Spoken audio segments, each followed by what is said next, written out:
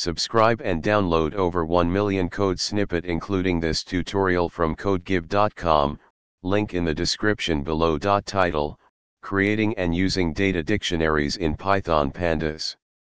Introduction. In this tutorial, we will explore the concept of data dictionaries in the context of Python Pandas. A data dictionary is a powerful tool for managing and organizing your data in a Pandas data frame.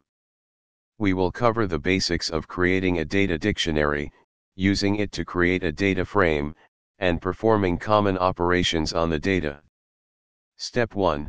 Import pandas. Before we start working with data dictionaries, we need to import the pandas library. If you haven't installed it yet, you can do so using. Now, in your Python script or Jupyter notebook, import pandas. Step 2. Create a data dictionary. A data dictionary is essentially a Python dictionary where keys represent column names, and values are lists or arrays containing the data for each column.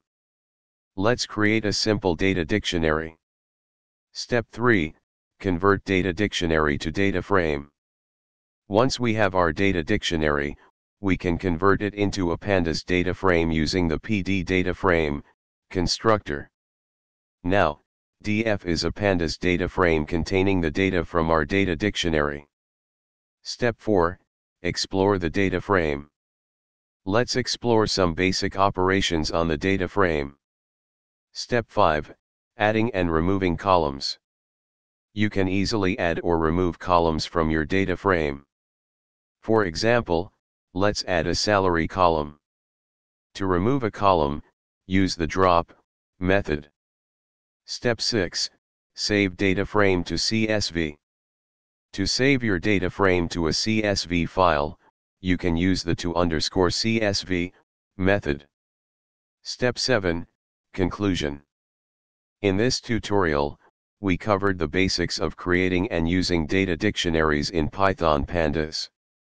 Data dictionaries provide a structured way to organize and manipulate data in a Pandas data frame, making it easier to work with and analyze your data sets. Experiment with different data sets and operations to further enhance your understanding of Pandas data dictionaries. ChatGPT.